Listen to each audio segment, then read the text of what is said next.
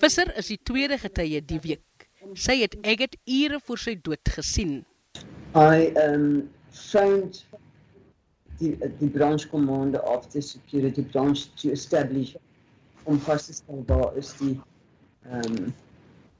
klaar. And that I am looking for Dr. Aggett because I need to obtain a statement from him with respect to assault charge.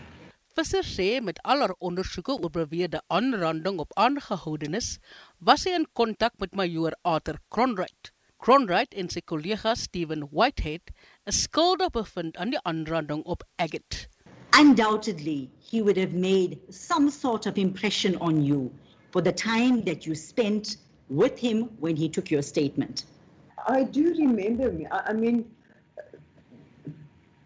I do remember him. Yes. And I'm sorry that he passed away, but I cannot force to remember.